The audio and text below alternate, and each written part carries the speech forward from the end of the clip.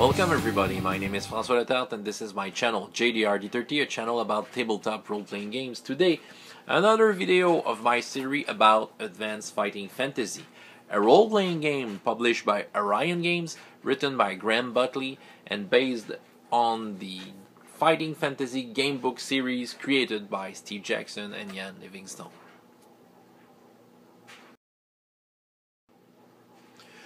Okay, today we will cover a little more about the rules of this game, talking about what we find in the game rules section, and while talking about the rules in general. Well, if you have already saw my earlier videos, the link will be below to check them out, and or if you are already a fan of fighting fantasy game books, or if you know the role-playing game, of course, well, you already know the basic mechanic of this rule system, which is when you do a regular test, you take 2d6 and you have to be equal or less than your skill score. If you are doing an opposed test, well, then you roll 2d6 and you add up to your skill score and you compare against your opponent, and the highest roll win. The thing that makes the role-playing different from the game books is that your character may have some special skills that he can add to his basic skill score, so he can be better at some stuff. Basically, it's that, of course, there are more details that are explained in the hero creation video and this chapter. But today, yeah, I will talk a little about the rules and maybe how to interpret them in general. You know, what kind of approach, well, the approach that I think, the approach that works well for me. So it will be some kind of a flip through of the chapter itself. So it's chapter 2 in the book. So the chapter begins with explaining once again unopposed tests and opposed tests, which can be modified by many types of modifiers. Even though in the game book sometimes you were doing some tests and they were making some modifiers to the test. They were not detailing why they were making those modifiers. Usually it was a difficult situations, but there were no details on why they chose to modify by that number. But in the role-playing games there are some examples. They are explaining the luck test when you are testing your luck score. Just remember, when you are testing your luck, you lose 1 point of luck every time. Usually the game master is the one calling for luck tests. These are tests about stuff that are out of the control of the character. Okay, it's just mere luck. Sometimes the character can elect to use luck instead of a standard skill test. So yeah, he can use his luck about any time, but since the luck score is something that is going down by itself and it doesn't really come back that easily, the character has to think before choosing to use his luck score.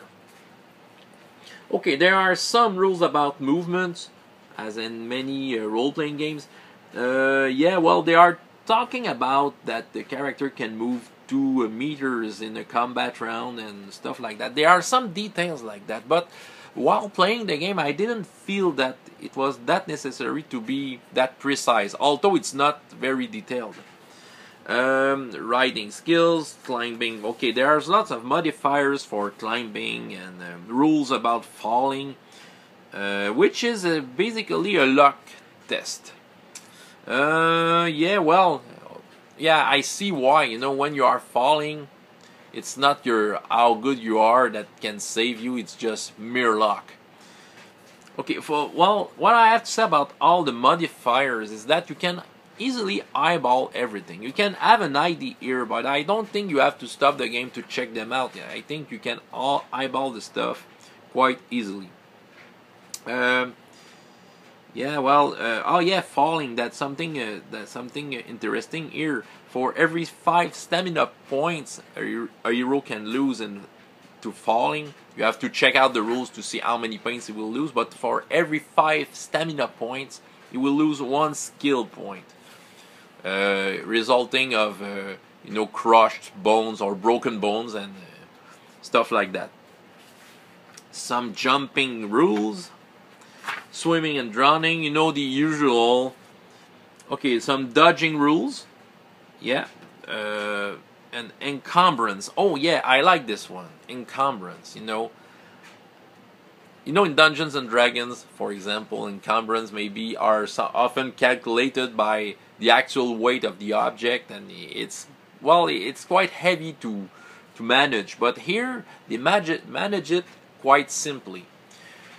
A normal character can bring up to 10 objects without having any penalty to his movement or his physical tests. When we talk about 10 normal sized items, he could bring 10 swords before having a penalty. That's the way it is. So you can eyeball the stuff. If he's bringing a very heavy object, you can count it as two encumbrance in his 10, is allowed 10 encumbrance slots, and if we could call it like that. If he's bringing lots of small objects, you can elect that at some point it counts as one encumbrance slot. And actually a hero can bring up 20 objects, but he will have penalties after 10. Some special talents may help the heroes to bring a little more objects, but it's very easy to manage. While playing, I have experimented it, and every player can manage, with just one gaze on their sheet, what they can bring or not. So yeah, we're not worrying about the exact weight of the objects. It's just that you can bring 10. It's not just about the weight, it's about the size and how easy is it to pack on yourself. So 10 objects, easy to understand. Some rules about social actions, reactions, okay, of the good old reactions like old Dungeons and Dragons, bribery and conning, disguise. We have trading. There are the character comes with a social scale, which is a quite abstract rules about what is his rank in the world, and it can come into account when doing some social actions. If you are a peasant and you're trying to convince a king about something he never does, well, your social, your social status will have an influence on that. Hazards and hindrance, we're talking about doors and locks, light, fire. Yeah, fire is very destructive here. Some poisons examples. There are 3 examples here which can be inspired by if you want to create something new. And yeah, there are some rules for disease. 2 examples of disease. Disease, basically, if some characters has caught a disease, he will lose stamina points that he can't recover, or even skill points, or stuff like that. Losing skill points in Advanced Fighting Fantasy is a very sad thing, because just losing 1 skill point, it shows a lot into your role. You're dealing with scores that goes from about 5 to 8 skill points, and you're dealing with 2d6. If you are just changing your skill score by 1, it plays a lot into the curve of the rolls. Traps, some traps, of course. It's a fantasy role-playing game, old school type. Some perception rules with lots of modifiers. Once again, some example. I prefer to eyeball this. I will tell you why a little later in the video. Sleight of hand. If you want to do some pickpockets. Knowledge skill. Something you have to know about the knowledge skill is that when you have to roll, if you have a magic score on your sheet, usually it's because you are a wizard or something like that. Well, if your magic score is higher than your skill score, the magic score is used for any knowledge skill. They take into account that if you got that much magic, it's because your brain followed followed it at some point. That's the way it is. So magic score, if it's higher than your skill, well, it represents your knowledge in some point, in any matters regarding knowledge. And the chapter finishes with the experience. Well, usually a good adventure will give 50 experience points to the adventurers. Some may be more, maybe less, depending on the session. And there are the calculation to increase stuff on your sheet. You can increase virtually anything. You can gain new special talent. The only thing you can't raise with experience is the luck score. Luck score is some kind of a divine intervention or something very magical that can raise that. Yeah, it's something that happens in the story. Basically, these are the stuff you can find in the rule book. Something you have to know about this game is that it's a old school type of game. Okay, this game can be played the same way you can play the old Dungeons and Dragons or games like Swords and Wizardry, and you know, all those old school type of game that are still around. So there are rules, but I think this game is not meant to be rules heavy in terms of the frequency we will use them. Okay, I think you should say yes to many stuff to your player, unless there's a danger. There shouldn't be that much rolls into the game, and I'm inspired there directly by the game books themselves. You don't roll the dice that much except in combats where there are lots of rolls. But you know, every round your character is in danger, so he has to roll for every action he's doing. But usually the book gives you some choices about stuff you can do, and when you do your choice, you just flip through the book, and the descriptions still continue. They don't ask a roll for something that might seem difficult, but if there's no danger, they're not asking the roll. But if there's some danger, and that's the magic of those books, when you read those books and they're asking for a roll during your read, well, there's some kind of a tension that will add up, well, that will build at this time, you know, because usually when they're asking for a roll, it's because something very dangerous or something important will happen.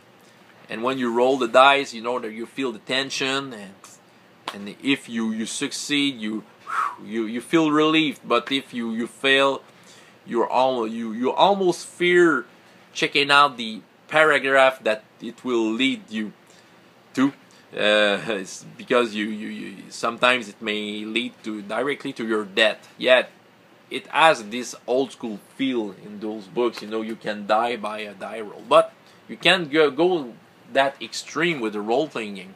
But that's the way I'm inspired by that when I'm running the game. You know, I ask for rolls when it seems important, and it works. You know, it adds up the tension with the players. Okay, you really want to do that? Test your skill.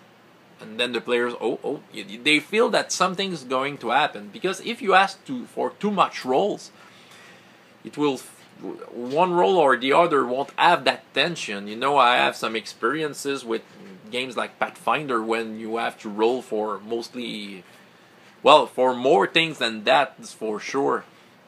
So yeah, dice rolls are just mundane stuff. But when you ask for less rolls, it adds up to the tension, and that's the type of game to do that. You know, I've played with this game with people who were used to more rules-heavy games, and they felt that the game was missing something. But no, I'm not. You know, I don't agree with that. It's an old-school game. Everything comes up with what you will say, how you will describe your stuff, and then the rules will come into your way if you're doing something special, something dangerous, something that may hurt you or hurt your group, or you know, when something bad can happen and you don't know the outcome. Well, that's basically usual stuff. of role-playing games, but that game is about that. So that game is to be run with that old school mindset. Okay, I saw lots of people on forums, modifying the game. Instead of just having the skill score, they wanted to make, different attributes like strength, intelligence, stuff like that. A little like Dungeons and Dragons, because they wanted to have, well, to be less abstract and have numbers for many aspects of their heroes, which is a choice. The game will look a little like Dungeons and Dragons, maybe more modern versions of it. The game is solid enough to have that kind of modifiers to it. But I think that the skill score, the way I explained it in the last video, I think it goes with that old school type of game. It's abstract, and it's just there to flip the coin when needed. So that's the way I see it. It's an old school game. See it as it is. So it's a rules-like game, by the way, for that. So all the modifiers are just IDs. It can be eyeballed easily. Another thing, some people find it a little confusing to have. Sometimes you have to roll low on your skill score. Sometimes you have to roll high when you're doing a post test. Well, with practice it comes easily. But in the appendix of this book, there are some options to have all rolls working the same way. So they are proposing that the standard test will be rolls added to your skill score, like a post test, and you have to reach up for a difficulty number, which looks like lots of games, so it can be easy to do that. Personally, I like to keep it that way. Well, maybe for nostalgia, since I'm used to fighting fantasy game books and I like the way they are, but at the same time it's quite convenient because you don't have to refer to another number. Everything you have to know when you're rolling is on your sheet. Okay, you rolled, you know when you succeeded, and when doing a post test, well, you roll, you say the number, and you'll know it when the game master will say what the opponent has got as a result. Yes, we have a visitor, a cat. Yes, so well, I'm rambling a lot about it, but that's the way you should see it. People who comes to this game may have a shock on how rules light it is, but it's not rules light that much. If you make rich description of what you're doing, if you're making an effort of talking a lot about your stuff, what you're doing, yes, the cat is still there, well, that game can become very rich. And it has that old school feel and unique feel. It's a different type of old school game. Usually when we talk about the old school games, we will talk a lot about Dungeons and Dragons and all the retro clones. But that game is different and has that feel. I can tell you that. And the rules, as the subject of this chapter, are very rules light. All the examples are just options. You can eyeball everything and everything will do fine. Yeah. So I think I have made I've talked enough about the rules of the game. The next video will be more about combat. There will be some combat examples. And yes, Jen of the Green Hill, the character I've created in the last video, will try to fight some monsters to show you how it works. I hope she will survive because she's a cool character. My name is François Letarte for JDRD30, and up to next time, I hope you have as much fun in your life as in your games. Goodbye.